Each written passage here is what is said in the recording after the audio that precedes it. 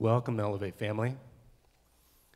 We are going to start this morning right at the foundation. We'd like you to stand with us as we sing Cornerstone.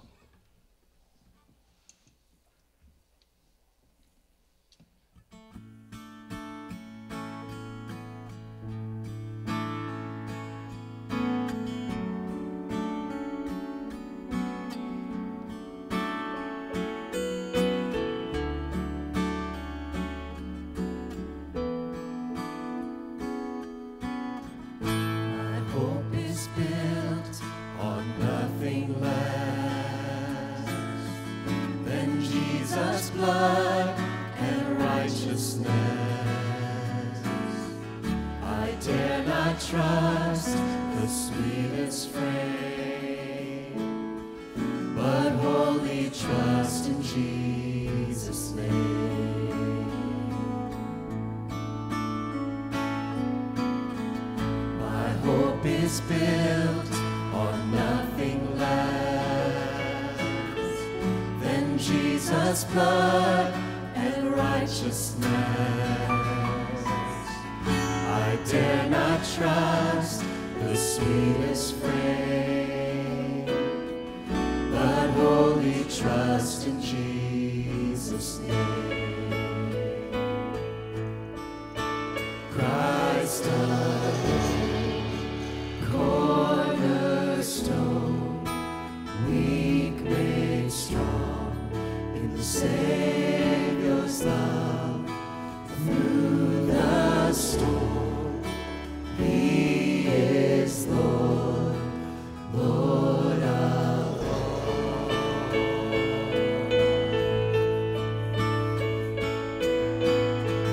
When darkness seems to hide His face, I rest on His unchanging grace. In every high and stormy gale, within the veil. My anchor holds within the veil.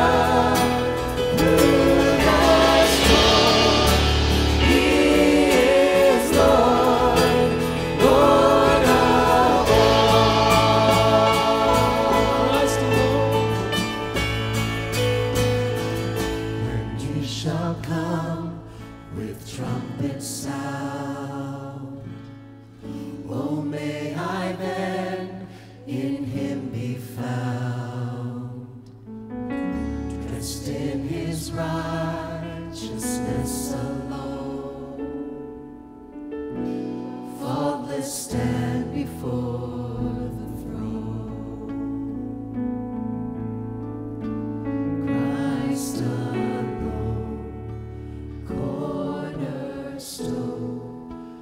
we made strong in the Savior's love through the storm.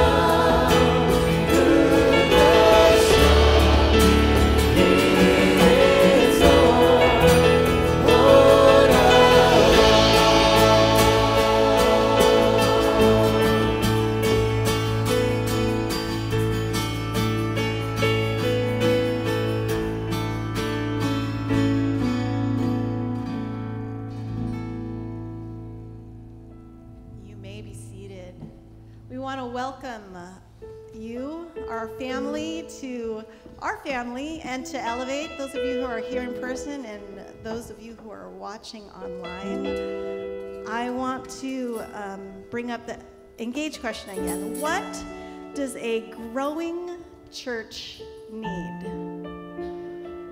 Now, as a mom, I am constantly trying to figure out, what do growing children need? They need food, they need water, they need time together, time alone, all the things. And I think we can probably look at the church the same way. And as we continue to grow as a church, and as our children continue to grow, I know for our family, it is a vital, important thing to make church family.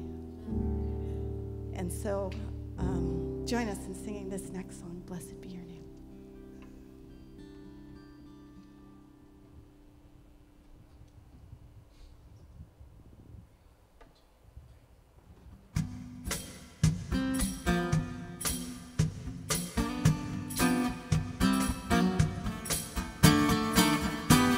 Blessed be your name in a land that is plentiful, where streams of abundance flow. Blessed be your name. Blessed be your name when I'm found in the desert place, though I walk through the wilderness. Blessed be your name. Every blessing you pour out, I'll turn back to praise. When the darkness closes in, Lord, still I will say, blessed be the name of the Lord. Blessed be your name. Blessed be the name of the Lord. Blessed be your glorious name.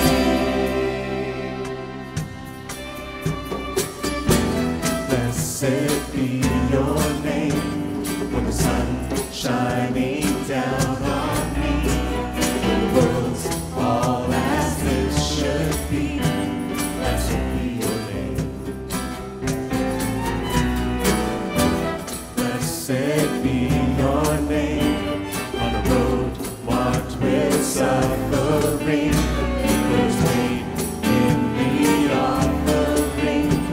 Blessed be your name. Every blessing you pour out, I'll turn back to praise. When the darkness closes in, Lord, still I will say, blessed be the name of the Lord. Blessed be your name. Blessed be the name of the Lord. Blessed be your glorious name. You give and take away. You give and take away. My heart will choose to say,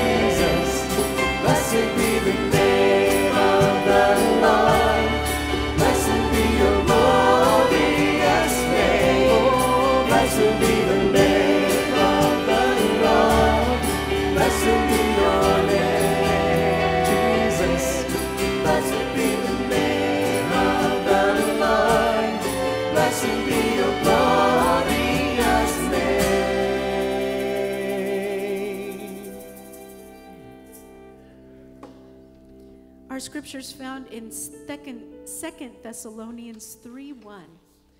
Finally, dear brothers and sisters, we ask you to pray for us.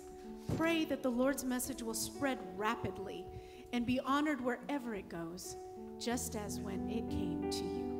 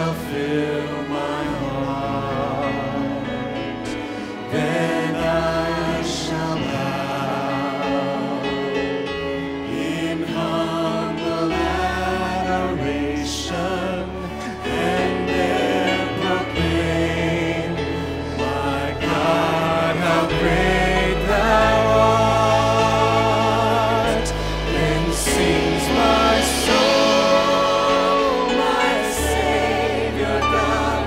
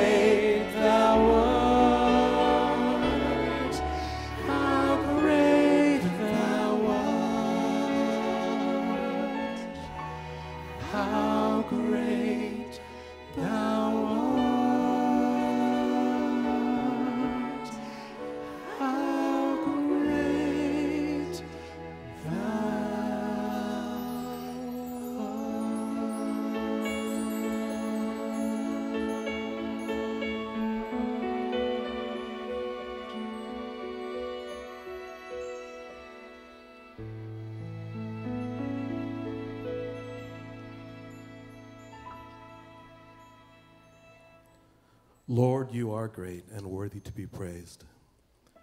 Thank you so much for your Sabbath.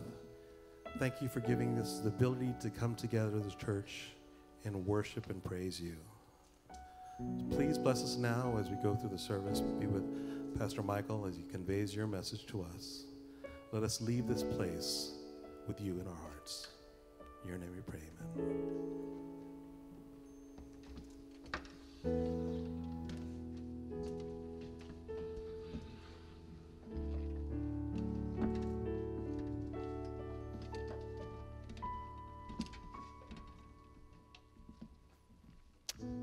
Kind of at a loss for words. What a moment. How great God is, isn't he?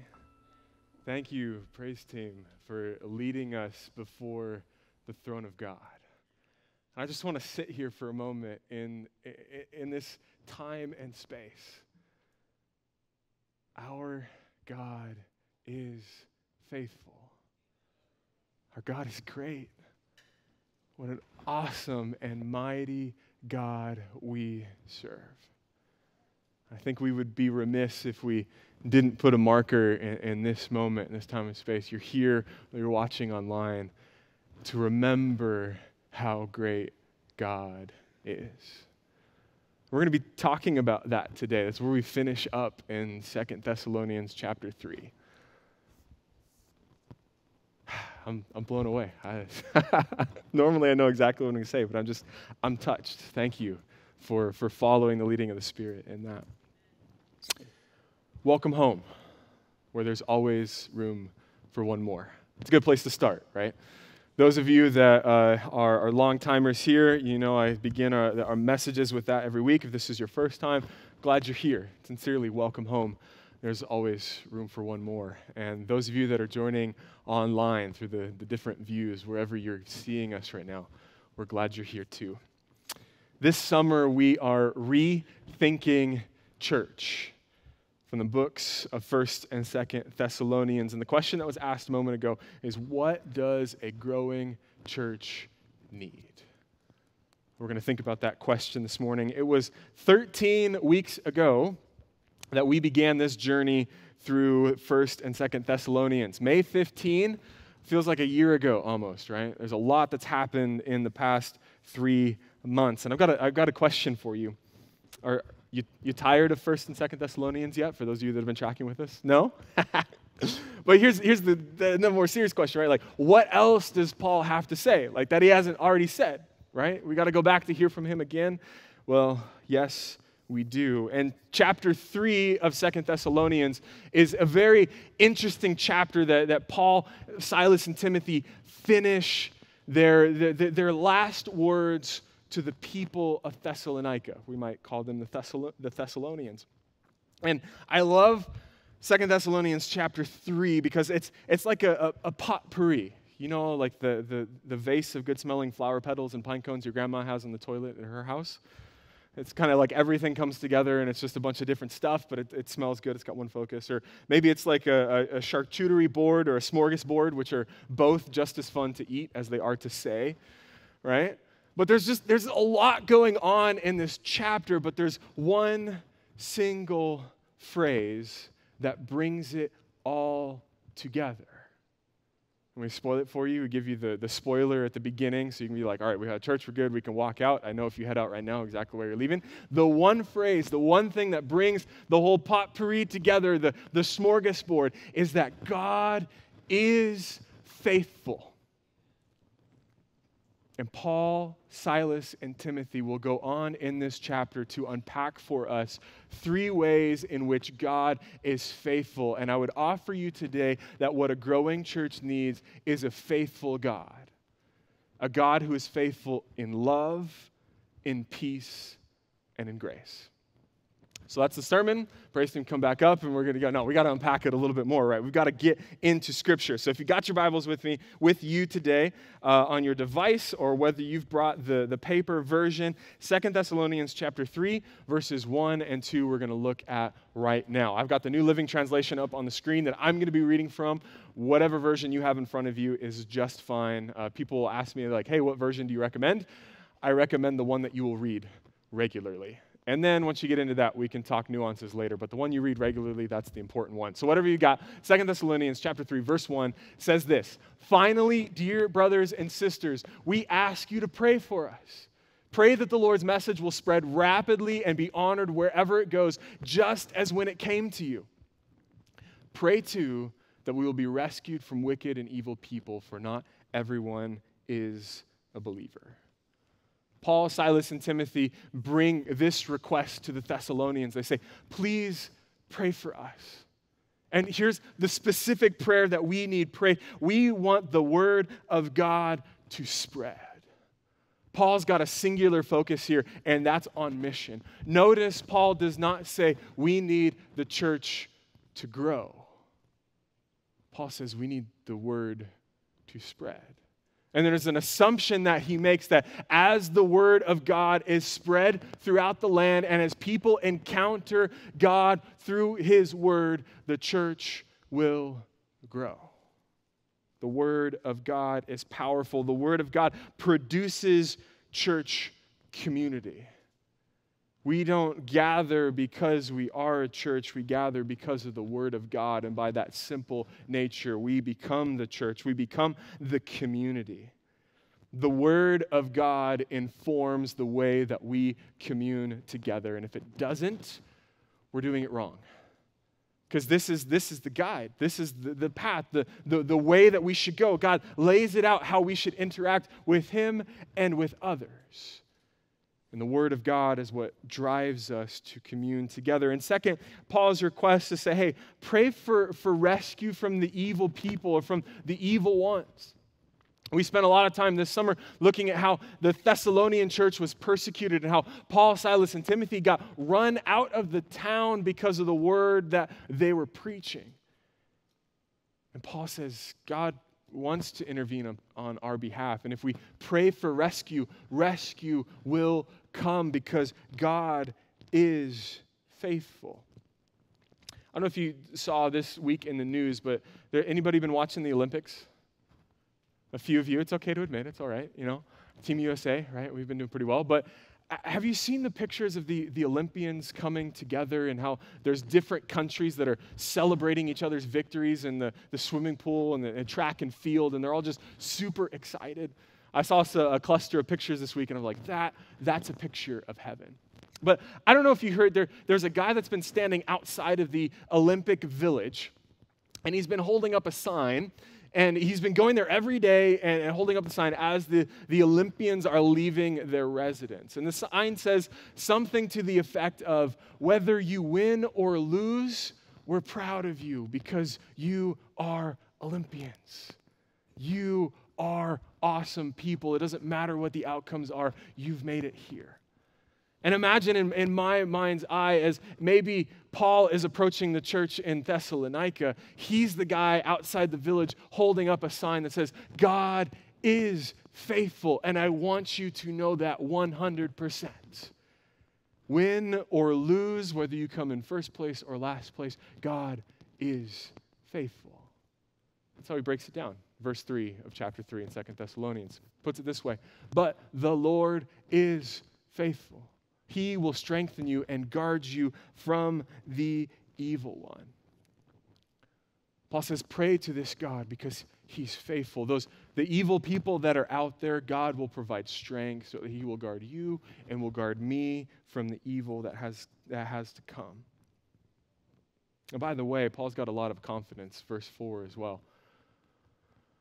And we are confident in the Lord, this faithful God that Paul is talking about, that you are doing and will continue to do the things we command you. And here he's referencing the rest of the letters. He's given them a lot of commands. And there's a power pack of what Paul, Silas, and Timothy are encouraging the Thessalonians to do. And he doesn't say, we're confident in you that by your own means you will be able to accomplish all of this. He says, no. We are confident in the faithful Lord, the God who is faithful, that you are doing and will continue to do the things we commanded you. Paul says, I'm putting my hope in Jesus, and he's going to accomplish his good purpose and good will in this. And we come to the first aspect of the faithfulness of God in verse 5 of chapter 3. May the Lord lead your hearts into a full understanding and expression of the love of God and the patient endurance that comes from Christ. Paul will share two other wishes like this, blessings upon the people finishing up this chapter, but we pause for a moment in verse 5 to see the faithfulness of God in his love. God is faithful in love. He says, by the way, you're not alone in trying to figure out this world and how you're living and what we've commanded you to do. You are not alone because God is faithful and he's leading your hearts into a full understanding and expression of the love of God. He says, may that love of God have a robust indwelling and a deep outworking in your life. By the way, may you have the patient endurance of Jesus, because we could all use a little patience, right? I know I can. What does a growing church need? A growing church needs a God who is faithful in love. Maybe you're wondering this morning, like, how do I love others? What do I do to reach out to those around me that may be different to me or the same to me, or I struggle with the tangible way that I can love the people around me? Or maybe you're the one that's feeling alone. Maybe you just need a friend, somebody to walk by your side. Paul blesses the Thessalonians, and I think he shares this blessing for us, that God is willing to lead our hearts into a full understanding of his love. Sometimes he'll throw us off into the deep end, right? You've been there, right? Where God just like leads you to some place and it's like, well, here you go.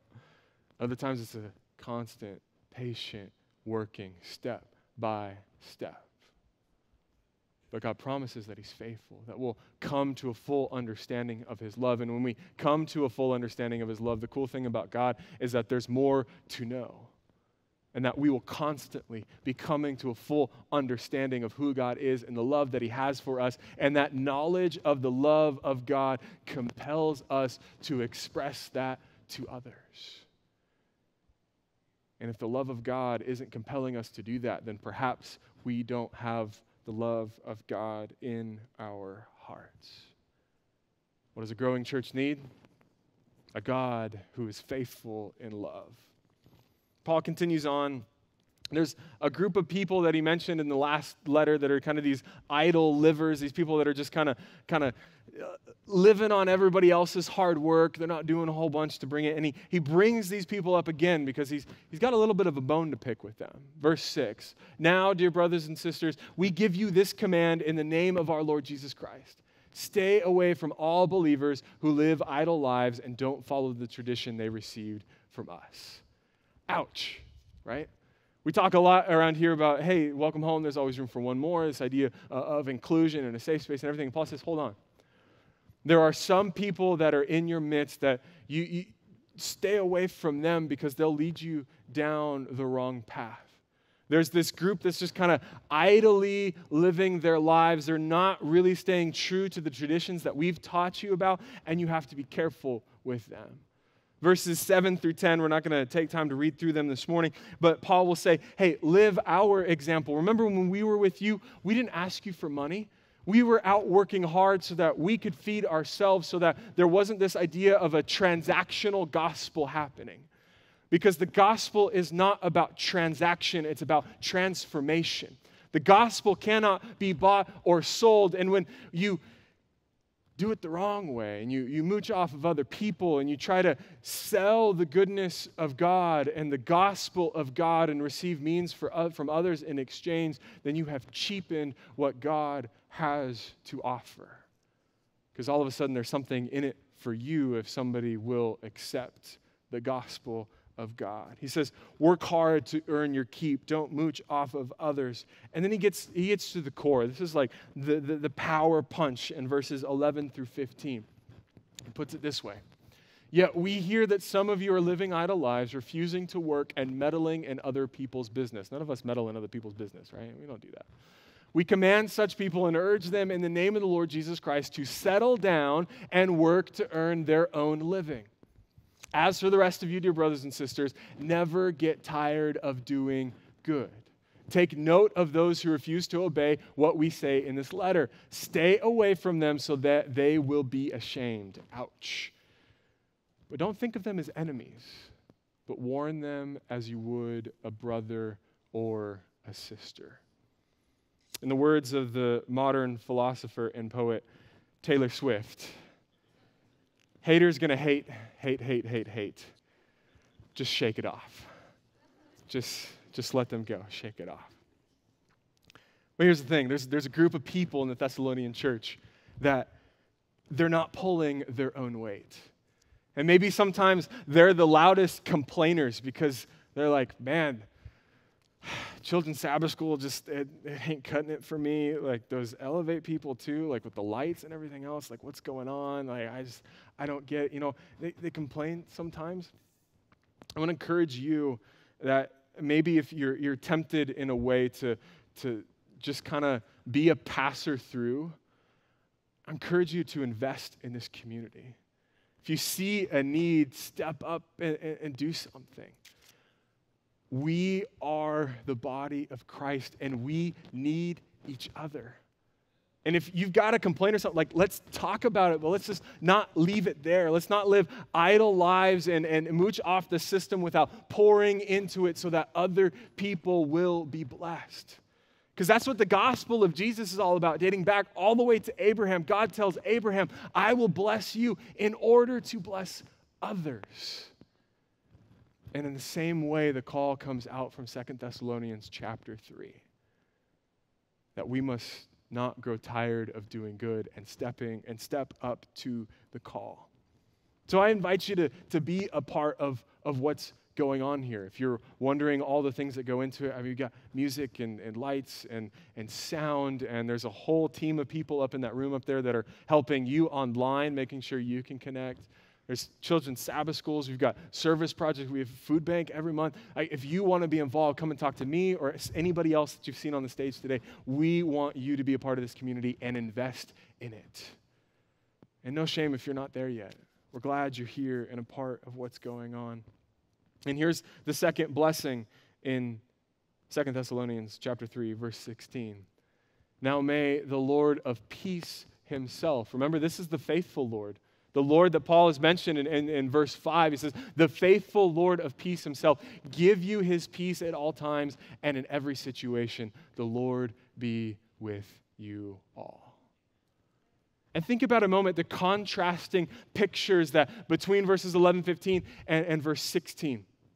Paul, Silas, and Timothy call out the busybodies, the ones that are just kind of going around and doing a whole bunch of stuff, but there's not much to see after they've done it.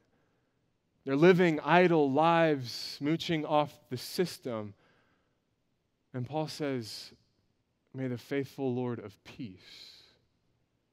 In Hebrew, it would be the Lord of Shabbat, the Lord of Sabbath, the Lord of Shalom himself, give you his peace at all times and in every situation. And this peace is not necessarily just a cessation of activity, but it's a space and a place where we realize that we don't have to work for what we're trying to earn in salvation. That we can go through this life no matter what news feed scrolls across our phone or our TV. No matter what happens in this community or abroad in our country or in our state, that we can navigate life with peace.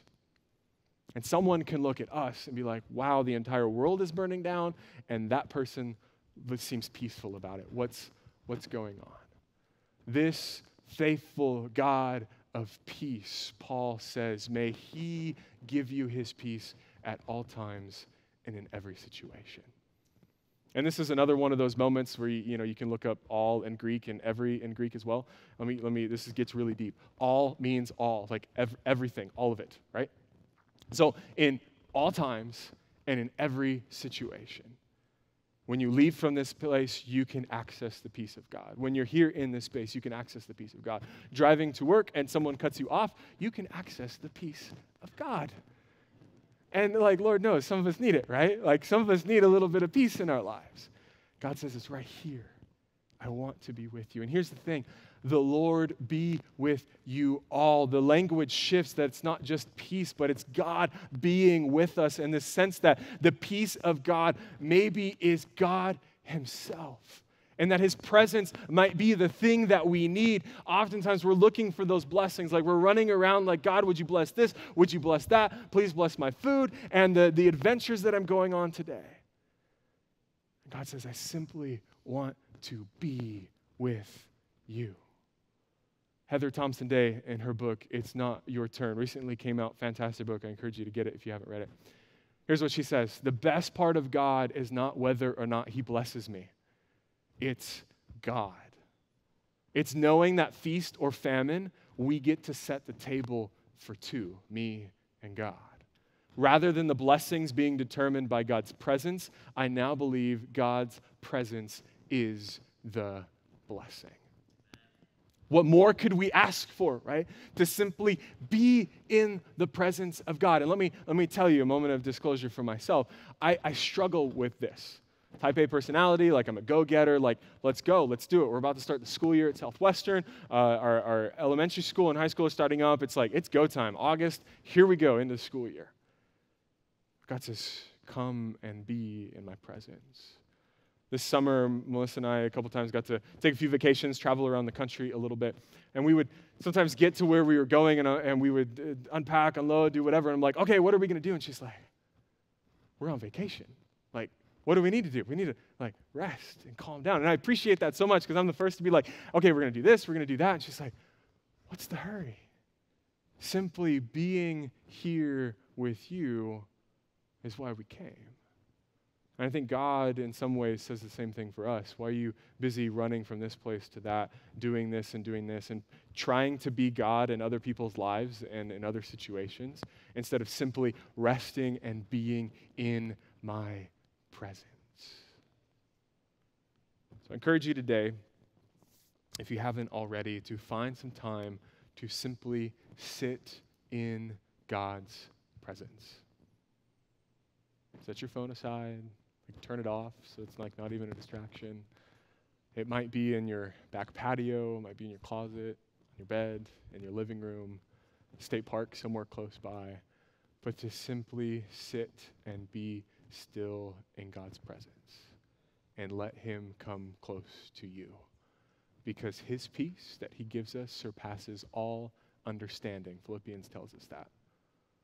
And then somehow we're able to navigate our lives no matter what's going on.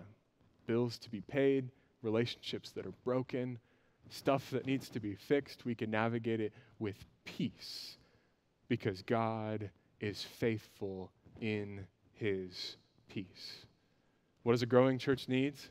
What does a growing church need? Let's use the right words here. It needs a God who is faithful in love and a God who is faithful in peace. And finally, this letter from Paul gets personal. 2 Thessalonians chapter 3, verse 17. Here is my greeting in my own handwriting. Paul takes the pen from his scribe and he begins to scrawl a personal message to 2 Thessalonians. He says, I do this in all my letters to prove they are from me. And we can imagine for a moment that there's maybe a distinguishing mark, or maybe he's signing his name or initialing something, but perhaps there's something deeper going on here. John Stott, in his commentary on 1 and 2 Thessalonians, puts it this way on page 198.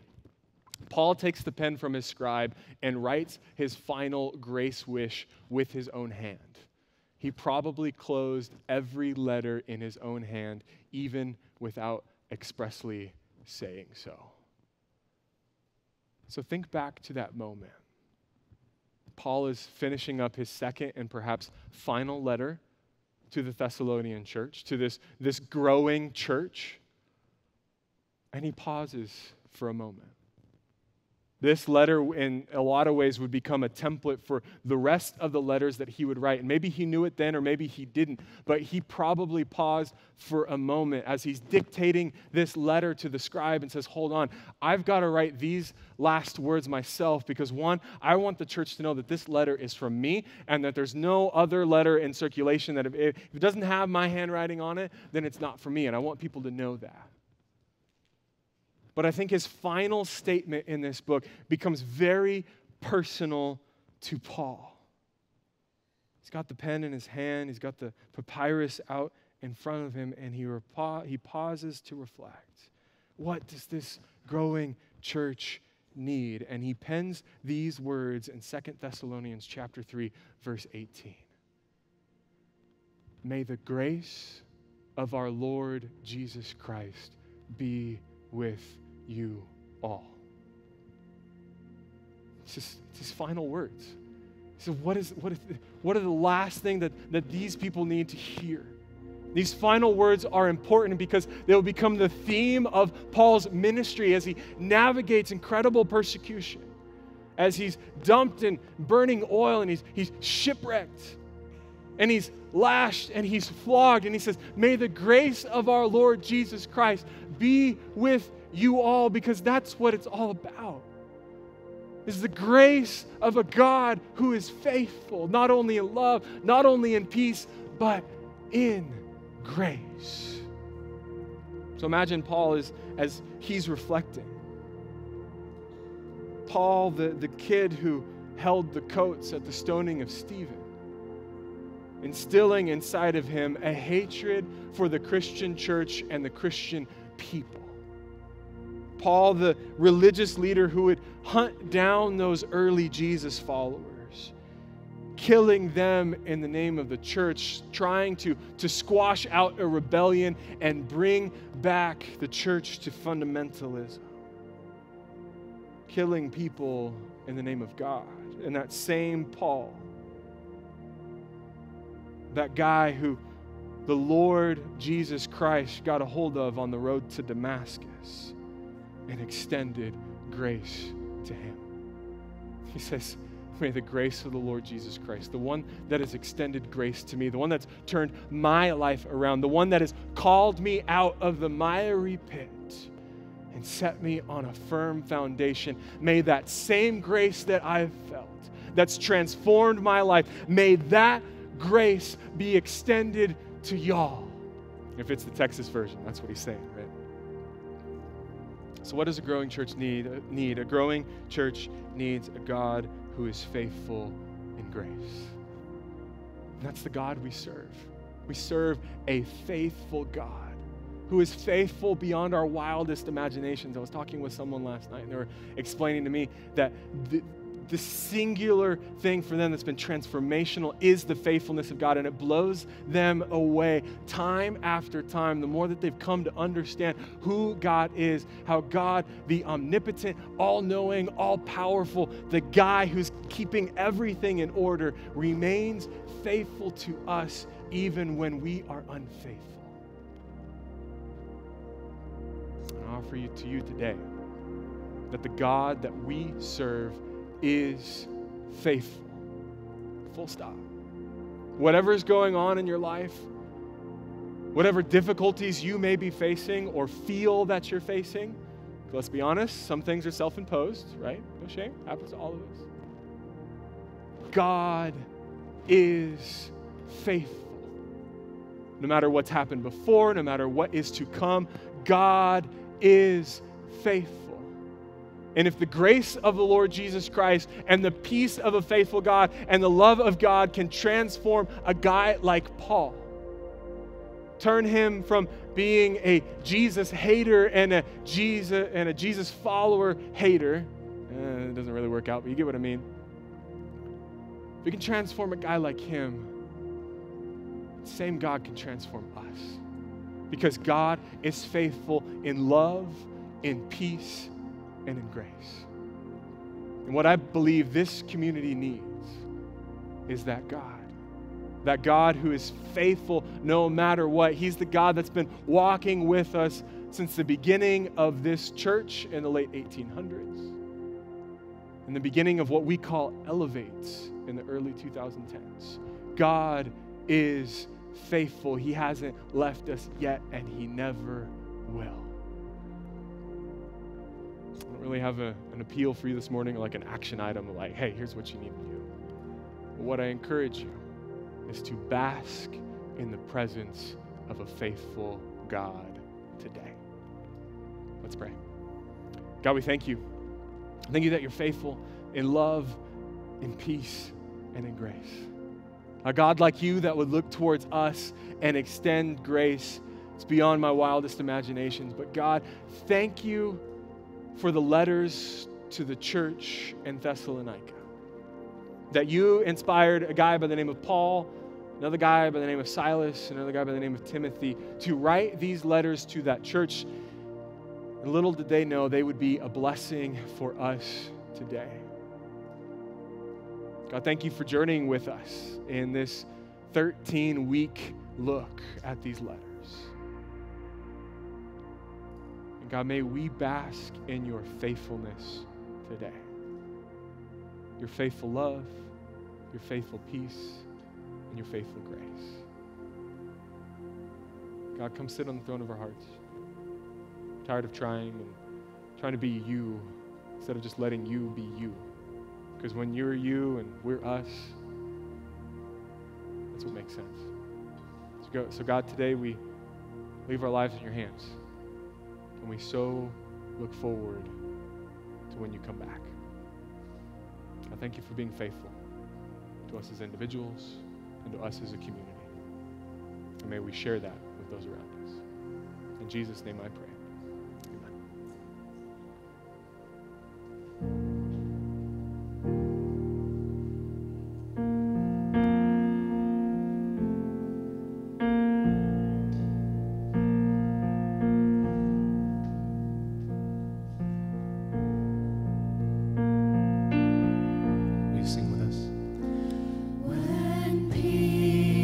Like a river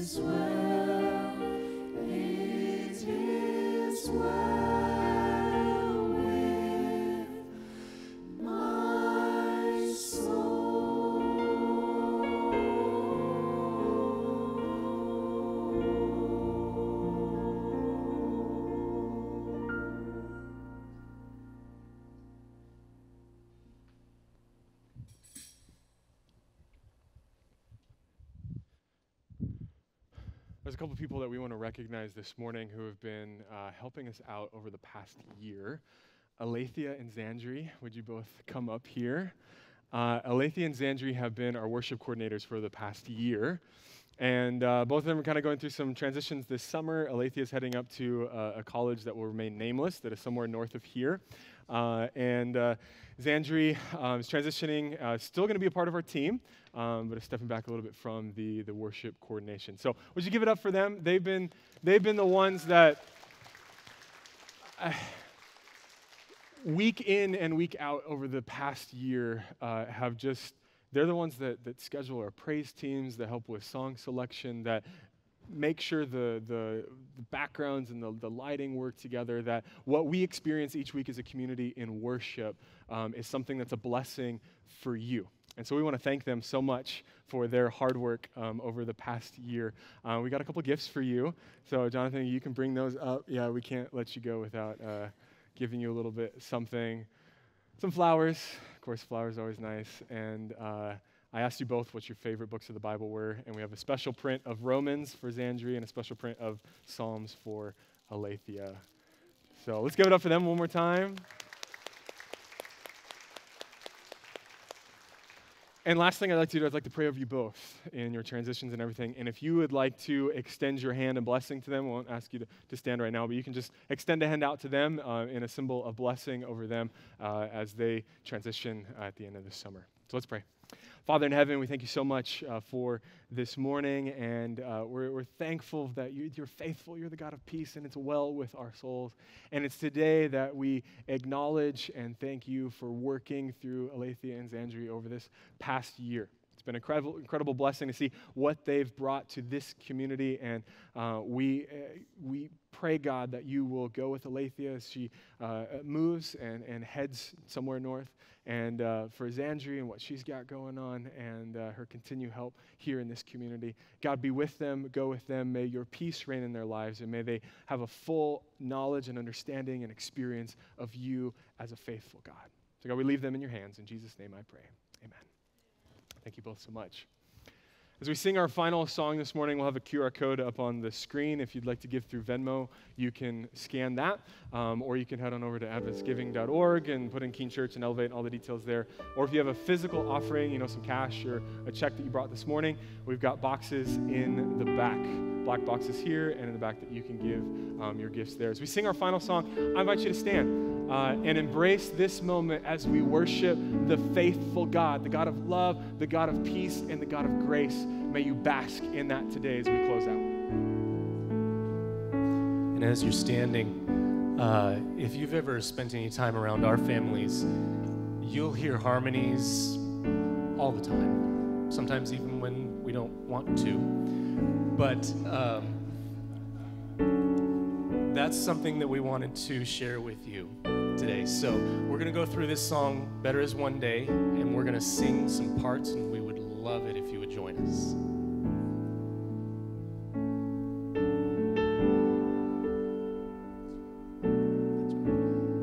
So for anybody who knows you're a soprano, we're going to start with the soprano part. Okay? Here we go. Better is one day, better is one day, better is one day. Better is one day, better is one day, better is one day. All right, next we have the alto part. Better is one day, one day, one day. Better is one day, one day, one day. Tenor part is next. Is one day in your courts, better is a one day in your house, better is a one day in your courts and thousands elsewhere. Better is a one day in your courts, better is a one day in your house, better is a one day in your courts than thousands elsewhere. And the bass part. Better is one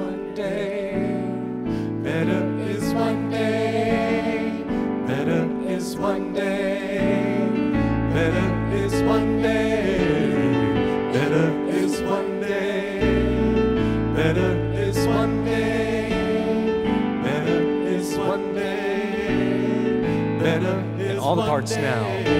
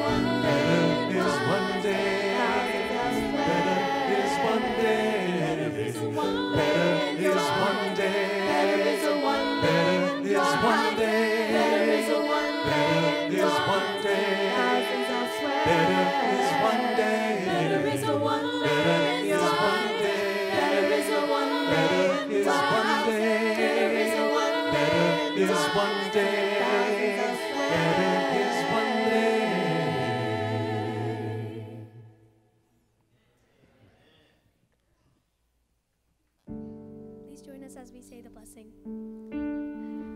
May God himself, the God of peace, sanctify you through and through.